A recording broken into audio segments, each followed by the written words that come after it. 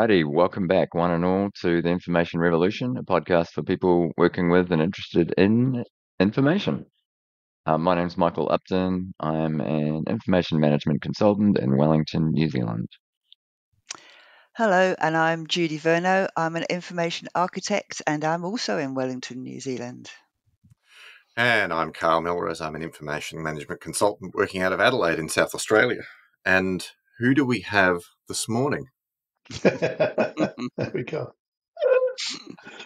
Hi, everyone. I'm Doug Laney, a consultant who has lived in Wellington, enjoyed times in Adelaide, great town. From Chicago, currently back living in Chicago. I'm a consultant with the consultancy West Monroe.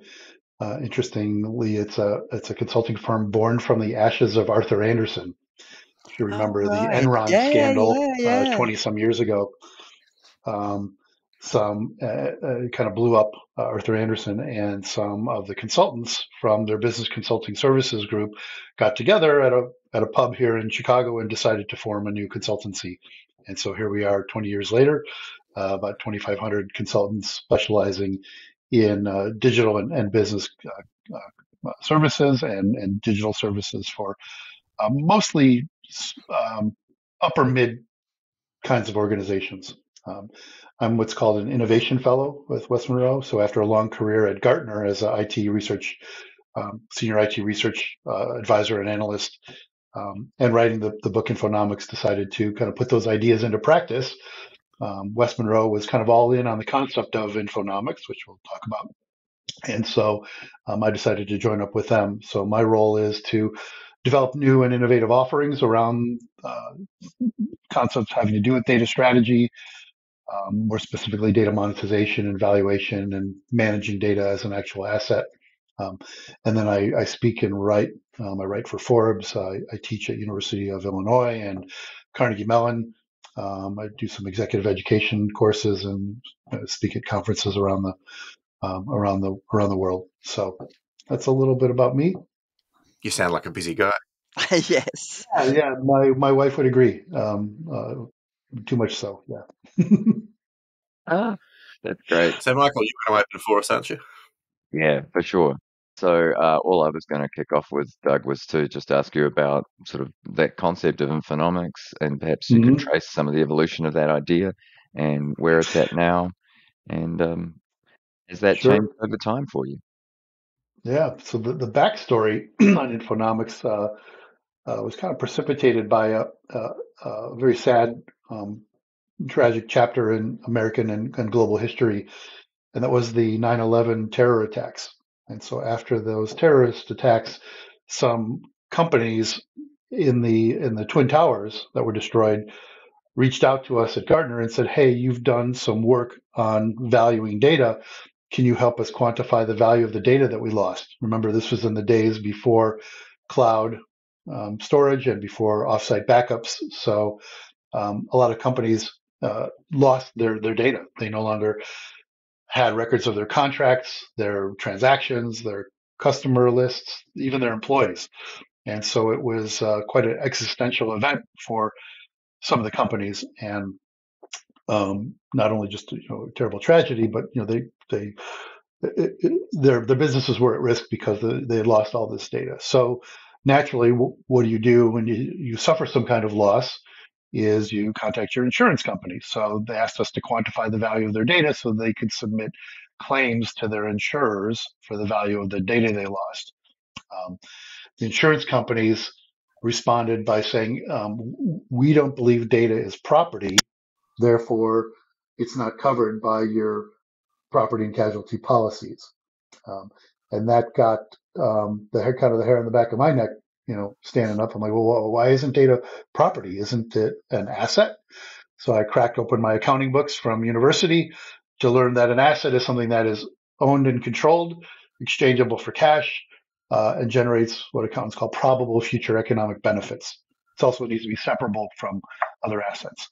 And so it was pretty clear to me that data meets the criteria of an asset. I just didn't quite understand why it isn't considered property. Now, there were a number of court cases that ensued, and some of the courts ruled that not necessarily related to 9/11, but other cases where data has been stolen or misused or copied or misappropriated. Some of the courts have ruled around the world that data should be considered property because it can be represented by bubbles on an optical disc, or it can be printed, and manifested in some physical way. One other court in particular ruled that data should not be considered property because, catch this, because electrons have negligible mass. So, fantastic. And so that to be done, so what the insurance industry in the U.S. did was they updated the commercial. They realized they were a bit exposed because the policy documents were not really clear. So they updated the commercial general liability policy template to explicitly exclude data from balance sheets, from exclude data from P&C policies, from property and casualty policies. Not to be outdone, the accounting profession followed suit and said, hey, well, if the courts are confused as to whether data is property, the insurance industry is not going to recognize it as property, then we're not going to recognize it no longer as an asset. And so now, even if you wanted to, you could no longer include the value of your company's data on your balance sheet. They made an update to International Accounting Standard 38 to prohibit the capitalization of data on balance sheets. And they did that about 2002. I think it was ratified in 2004. So that all, while the rest of the world and companies are trying to become more data driven and leverage and manage and treat their data as an asset, the keepers of the definition kind of have doubled down on their antiquated notions that it's neither a property nor an asset. So that led me down this path of, well, gosh, let's forget what the accountants and the insurance companies say. We should really start treating data as an asset. And so what does that entail? That entails, one, measuring it, because you can't manage what you don't measure. So let's measure data as if it were a balance sheet asset. And there's other things about data that we might want to measure, like its quality characteristics. And then that'll give us the ammunition that we need to manage it like an asset. And maybe we should be applying asset management principles and practices to data, right? The way that we are doing with our physical assets, our financial assets. And then the third part is what do we do with assets? Well, we generate value from them. So what are the ways that organizations can monetize or generate value, new and innovative value streams from their data? So those are the three kind of cornerstones of Infonomics: monetizing, managing, and measuring data as an actual asset. And so that's what I researched while I was at Gartner, published the Infonomics book, which turns out was a CIO Magazine must-read book of the year and Wall Street Journal's recommended reading list as well. So yeah, really, really pleased with how it's helped organizations become more data-driven. But it's interesting too, because we're in a place now where information valuation for me seems like one of the problems. And, just yesterday, there was a discussion about it, at one of the RIPA groups that I'm part of. But I don't see organizations doing it. And I don't see them valuing their data and information. I don't see them. And, I don't see all of the sort of incentive changes that I would expect if people are clear they're now working with an asset. I don't see a focus on asset quality in most of the organizations that I'm dealing with. Getting people to have a conversation about information quality is very, very difficult. It's one of those things where I always feel like people are looking at me and, thinking I'm off with the fairies because I want to talk about the quality of the information that they're using. I guess I'd be interested what your experience has been of how you start something like this. We've identified, a dozen or so reasons why an organization would want to or should quantify the value of their data, whether it's justifying spend on data management or other kinds of IT resources related to data management, whether it is lighting a fire under the business to do more with their data than just simply, build pretty pie charts and bouncy bar charts and dashing dashboards, right? There's other companies that want to value their data for corporate transactions. They're considering being acquired or merging with another company. And so data is increasingly part of that corporate transaction, and it's important to understand what you're getting yourself into, or perhaps the premium that you might want to pay for acquiring a company based on the value of its data assets. So there are a lot of different reasons why companies will want to value their data. A lot of times we're finding it's because they want to determine what is the potential for monetizing it to generate new revenue streams or new value streams from their data. And by monetize, we don't mean necessarily sell it, but to build data products that are usable internally or externally to drive value. And maybe you're selling or licensing those data products or those insights or those reports or those analytics, or maybe you're baking data into an existing product or service, or maybe you're extracting data from a product or service to monetize it. There are a lot of different, we've identified a dozen or so different ways, patterns of data monetization. So most of my work is around helping companies value their data for the purposes of justifying investments in data monetization, or justifying investments in bringing in and hiring a chief data officer, or setting up a data office, or justifying spend on enterprise data management, as I said. I mean, how does that conversation normally go? And the reason that it's really interesting to me is that, I mean, I think there's always a stream of value coming off your information. You're always, the speed you can move it around with, the quality of your business processes, they all rest really heavily on it. But then you come in and you say, right, now we're going to explicitly value it because we want to spend more money on managing it. Mm-hmm. I mean, how does that, I guess, is that how the conversation normally goes, or is it? Because I'm stuck on what very often. Yeah, very often now organizations are coming to us because they've either heard me speak, or they've read the book, or they're otherwise realizing that they're sitting on a gold mine of data that they are not generating value from. It's just sitting there, kind of fallow and latent. So they'll come to us and they'll look around and say, okay, who knows how to do data monetization? And they'll come to West Monroe because they've seen something I've written, or heard me speak. So that's how kind of those conversations get started. Eventually, we like to involve the CFO, or the accounting team, to help us validate the data valuation models that we're implementing for them. And no two valuation models are the same because there's no standard. So there may be things that they want to measure about their data. They may want to measure its current utilization or its potential utilization against a host of use cases, or they want to understand various quality characteristics like its accuracy or completeness, timeliness, integrity, and so forth. Does that include government departments? So government departments are a little bit different because they monetize data a little bit differently. Government departments will typically use data to either generate, often to generate economic activity, right? So, I've met with the government of New South Wales, and they're like, well, listen, we want to measure the contribution of the data that we're collecting and making available to the community and to businesses, and the impact that it's having on economic development. So that's usually the conversation there. Now I'm at West Monroe now, and we actually don't do business with the government, so we don't have a government contract schedule. So we focus on other industries right now. But I mean, it obviously is a different proposition in the sense that, as you say, that monetization is not related to particularly not selling something, right? And so trying to establish value based on what you could get if you took something to market doesn't really apply if you're not in the business of selling your data. Right.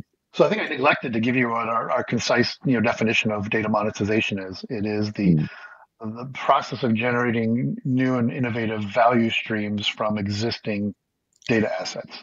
And so there's a few things to kind of unpack there. One, it's new value streams. So looking at using data in new ways.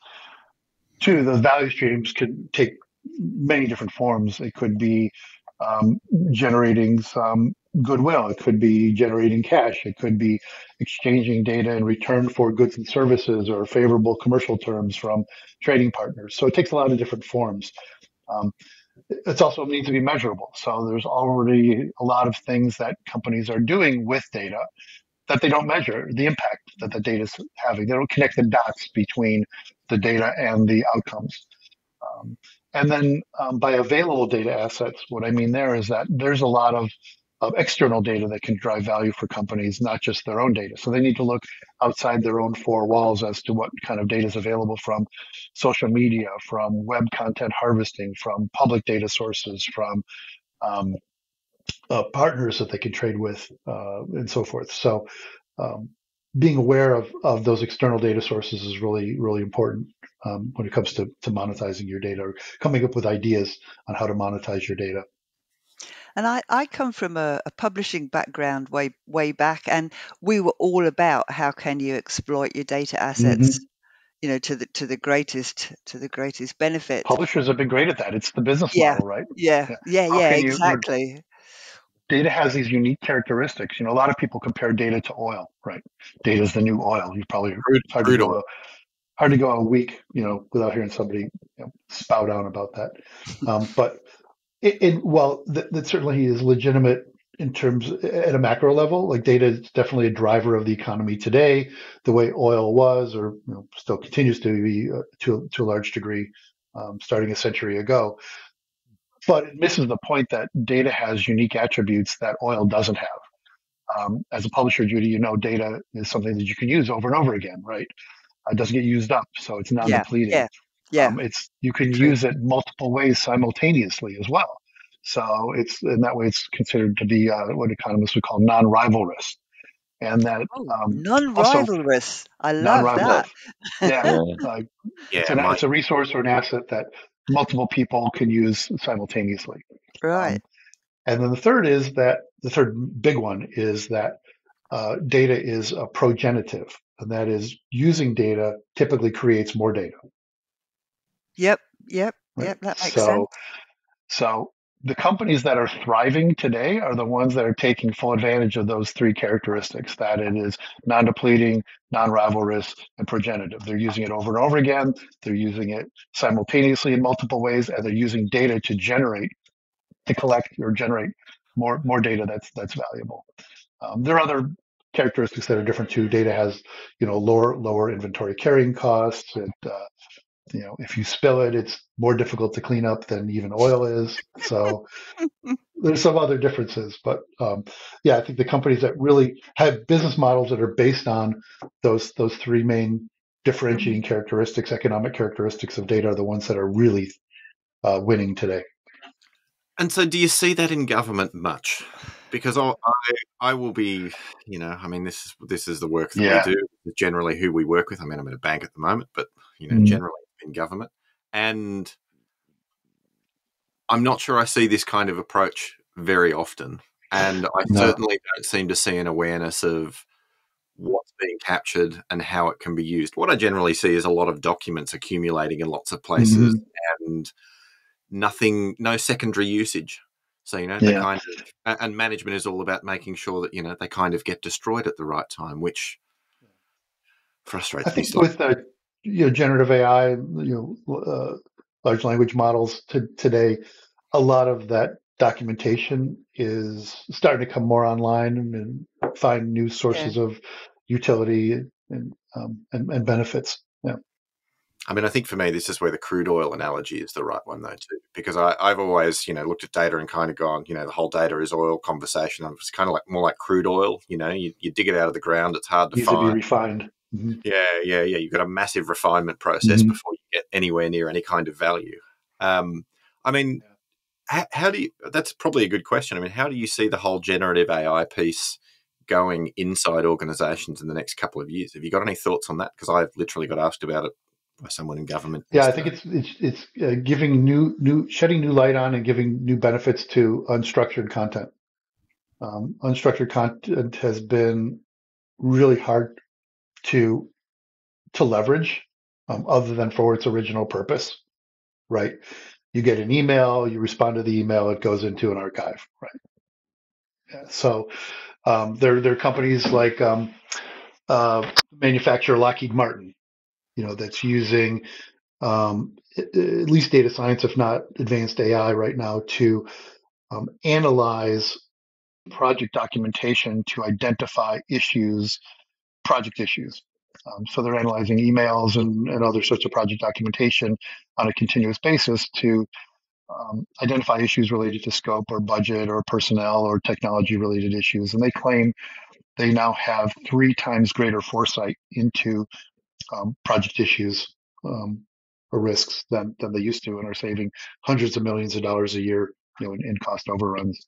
So there's some great examples like that. I've I don't know if you have my second book there, Karl, but my latest book is Data Juice. Yes, I Data do have. Juice, right? So Data Juice is that's a compilation of 101 stories on how organizations are using data and analytics and AI in innovative and high value ways. So the book is meant to be to inspire, or shame business leaders and data leaders into doing more with their data. Right. Whichever lever So I now works, have right? over 1,000 use cases. And speaking of generative AI, I've actually built a chatbot that we use internally here at West Monroe that has incorporated all of my articles, all of my books, all of my podcasts and webinars, and these 1,000 plus use cases. So we use it internally to help us in workshops and um, respond to create RFPs, respond to create proposals, and write emails to clients. And so we call this chatbot Digital Doug, for lack of a better term. So I'm Nice. thinking of monetizing it. I'm thinking of making it available publicly, and having people subscribe for $20 or whatever. That'd be cool.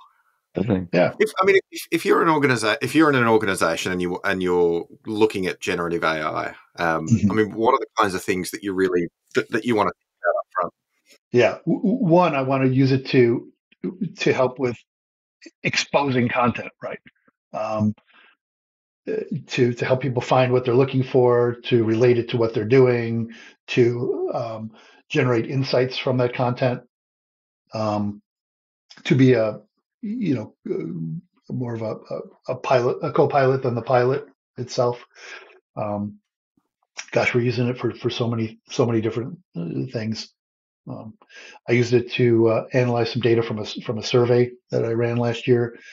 I had about 600 respondents, about 100 columns of data. So, and I gave the data to some interns to crunch to find some insights and findings. And while they were doing that, I fired up, ChatGPT and loaded up the data and said, you know, I just had a conversation with it to find insights, and it found more, more interesting insights and trends and patterns in 30 minutes than my interns did in 2 weeks. So, Yeah. And I mean, in terms of how much of a problem is quality for generative AI tools? I mean, we're seeing Copilot now, and everybody who is a Microsoft customer seems to be interested in it. What like just as analytics, it's only as good as the what it's been trained on or what content it has access to. So, and if you want to start the quality conversation within your organization because of ChatGPT, I mean, what are the sorts of things you think are worth focusing on?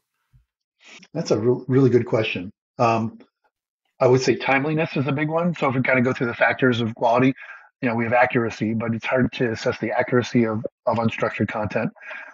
We have the completeness. Okay, so is our content limited in some way? Is it incomplete from the perspective of the universe of all potential content that's related? Is our purview, somewhat limited? And maybe that's a good thing. Maybe that's a bad thing. But and then is it timely? Is it consistent? Those are some things that you're going to want to look at. And I actually think that we'll start to see some tools or techniques start to emerge to assess the quality of the underlying content that a language model's been trained on.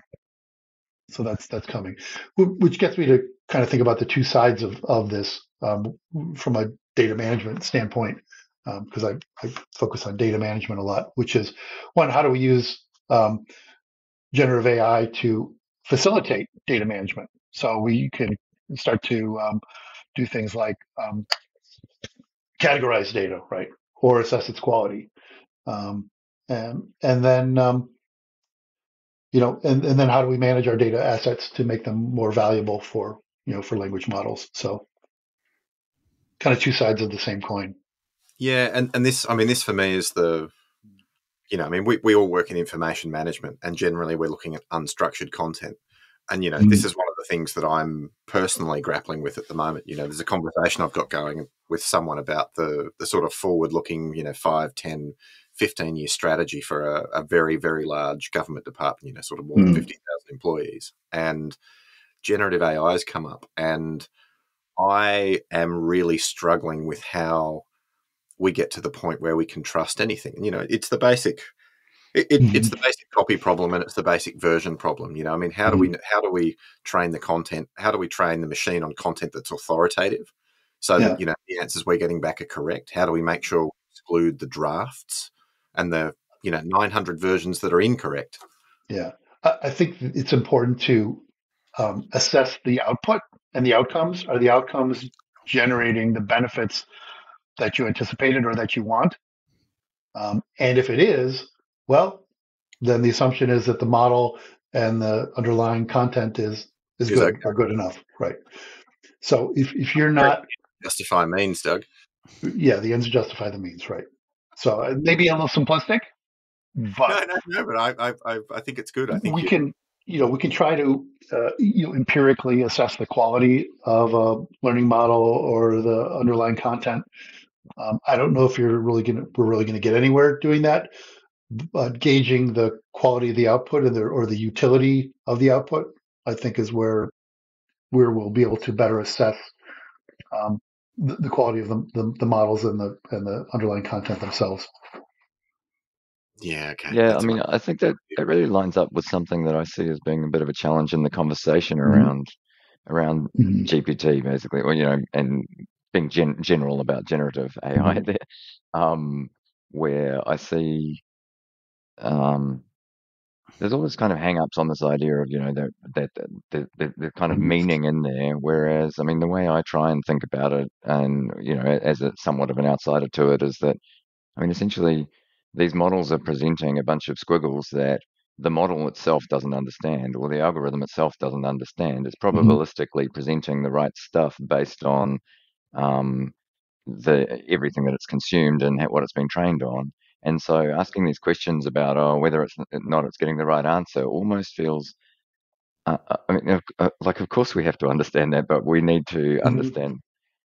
We don't really need to probe the accuracy of the model. We need to be really clear on how we're using it in the overall process, and then what occurs afterwards. So that idea of focusing on the outcomes you get from it, A couple of things there. to me seems One is quite you can use reasonable. I mean, you can use generative AI to question itself, right? Sure. So you could ask it to question the output, um, or rethink a problem. And then also, I mean, maybe they're sort of becoming a little aware. I don't know if you saw the story about the researchers who were testing Claude by inserting kind of a needle in the haystack. Did you see the story? I didn't. And not only could it identify the needle in the haystack, but Claude realized it was being tested. It said, "I think I think you're testing me." Right. So there was some semblance of sentience there. I think we'll call it what you will, but when a model becomes aware that it's being tested, that's an interesting day. That's creepy. Yeah, a little bit. Yeah. Thinking about our audience, as Carl said, we work in a kind of land of information management where a lot of the focus is on unstructured data. And I mean, we've touched on that a little bit, and that there might be different things to think about there. I'm just interested to just to hear a little bit more from you, Doug, around in your work so far around Infonomics. So far, makes it sound like a brand new thing.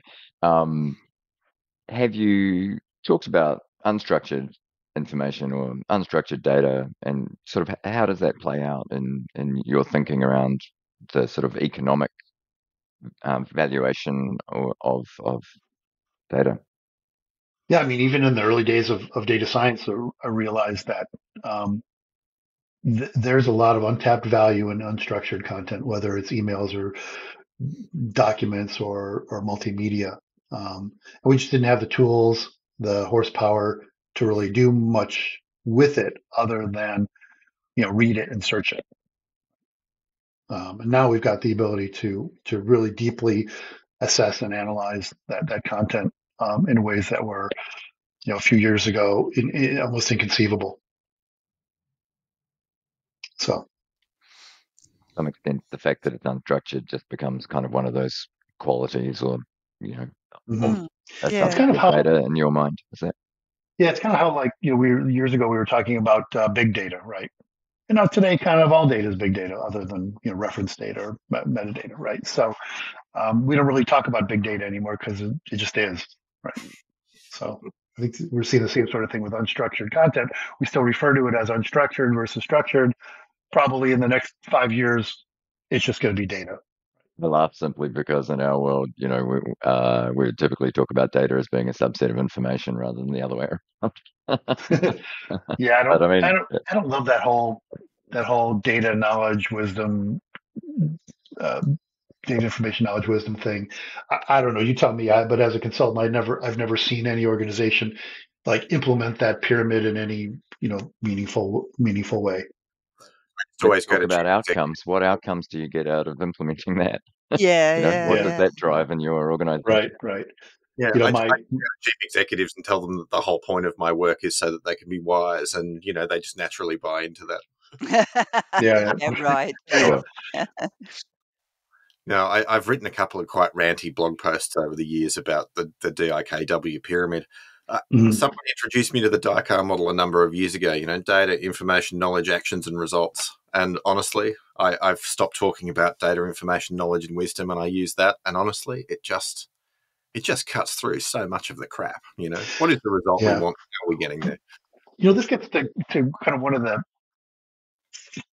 underlying themes of Infonomics, which is we data professionals have been reinventing the wheel for new terminologies and semantic ontologies, blah, blah, blah, everything to kind of confuse the business people and really distance ourselves from them. And so Infonomics is really about applying traditional asset management principles and practices to data. And if you're a financial services firm, why not apply financial asset management concepts to the way you're managing your data? If you're a physical company like a manufacturing company or a retailer, why not apply, PAS 55, which is a standard for how to manage physical assets? Why don't you apply that to the way that you're managing your data? If you are a services firm, maybe why not apply human capital management concepts to the way that you're managing your data? And that way, not only are you using concepts that are familiar to the organization, but now you're speaking the language that the rest of the business is using. And I think it would really endear us as data professionals to the business if we started using their language in describing the way that we manage and use and handle data. I remember talking to guy who was I don't remember what his role was. I think he might have a data executive with Stats New Zealand, and he told me years ago. He said, "Yeah, we have this policy where we train everyone on data safe handling procedures, just as if we were a manufacturer on safe material handling, and we apply that same principle to the way that we're handling data." And nobody gets the keys to an analytic tool or the ability to access data until they've been trained and certified on these safe handling procedures. I think it's brilliant. Yeah, I love it. I guess that raises a question for me too. I mean, how can we as information and data and whatever label we're giving it, management professionals become sophisticated users of that stuff? Because I've got one of the real downsides and one of the real challenges I see with people talking about information assets is that I have never met somebody who likes to talk about information assets who can really have a conversation about an information liability. And I wonder if that damages us when we go to talk to finance people who think in terms of, if there's an asset, well, how do you know this is an asset?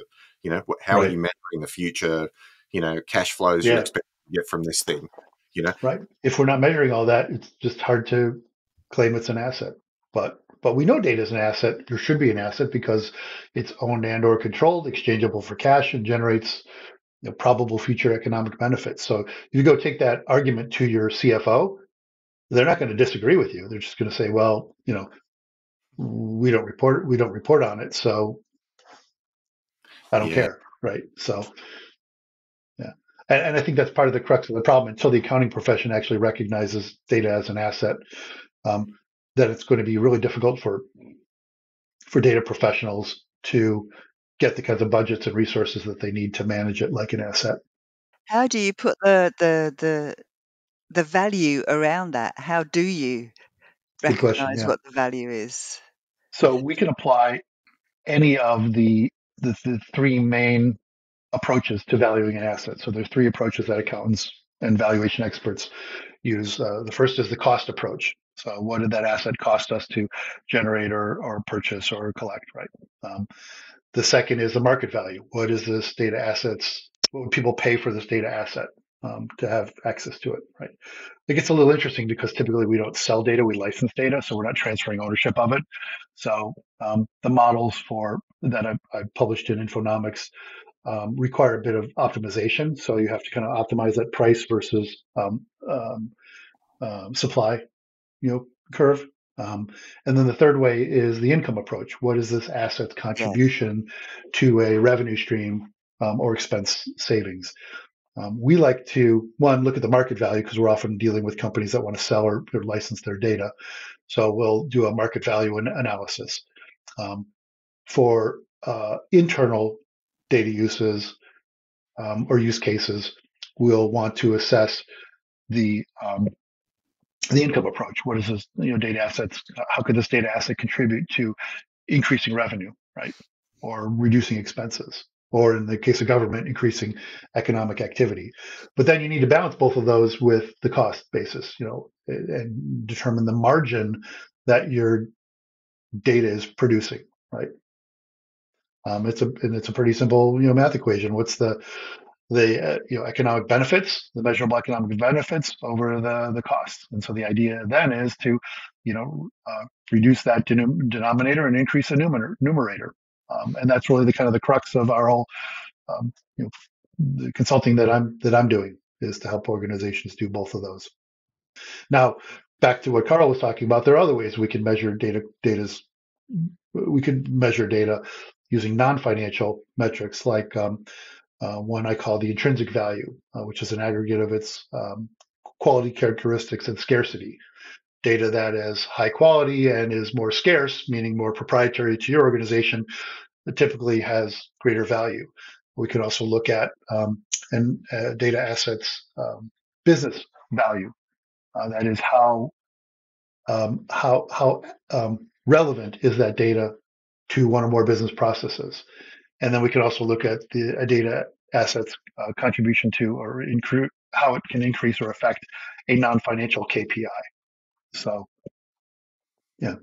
So those are the six main models that I've outlined in Infonomics: the intrinsic value, the business value, the performance value on the non-financial side, and then on the financial side, the cost approach, the market approach, and the income approach. And I talked about how to apply those to data and what are some of the nuances because data has these unique, economic qualities. And the performance value is the one that I get stuck in this do loop, basically, of, okay, we can't really do business without this data. So, the value of it is for me, that makes measuring the value difficult because your ability to do business is contingent on you having this thing. Yeah. And so how do we then measure the value of something that we can't do with? I mean, I end up really stuck on that whole problem. And I think that's the crux of a lot of problems in information management because, we've kind of got a locks and keys problem. We don't have how do we value and monetize this thing? We've got a whole bunch of locks and we have an individual key for each one. And I mean, how do you think about that problem and how do you work through that? We recognize that data is part of an overall equation for generating business value. So any kind of activity, just say a sales activity or the activity of a salesperson, the resources that they use are data and other resources. And so we have to come up with an allocation.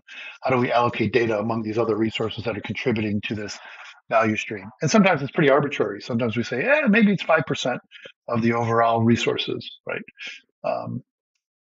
There's application resources, there's physical resources, there's human capital resources. So, we'll say maybe it's 5%, maybe it's 10%, but we'll come up with an agreement on that. But I think more important than valuing the discrete value of a data asset is, again, increasing that numerator and decreasing that denominator. So it's more, I'm more interested in kind of the trajectory.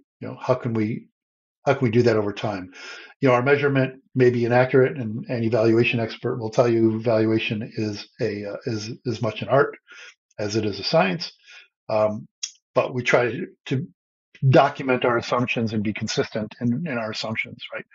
And if we are, then we can track over time, how are we improving the value of a data asset by improving its quality?